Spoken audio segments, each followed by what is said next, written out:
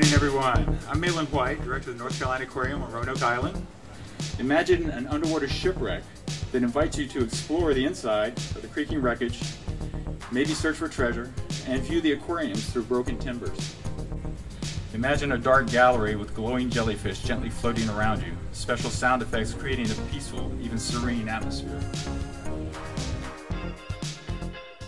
Now imagine being in the turret of the USS Monitor, witnessing one of the most pivotal battles in naval history, and then watching the drama unfold as the ship is lost months after the battle while being towed off Cape Hatteras during a storm. Without the community, the Aquarium Society would not have been able to participate at the levels that we have. I'm very happy to announce that $4.5 million of the $5 million renovation is being funded by the Society.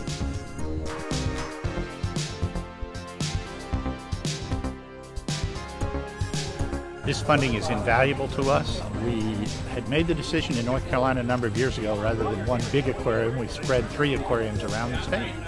And I believe this facility alone is responsible for almost $20 million a year in economic output for the county and the area.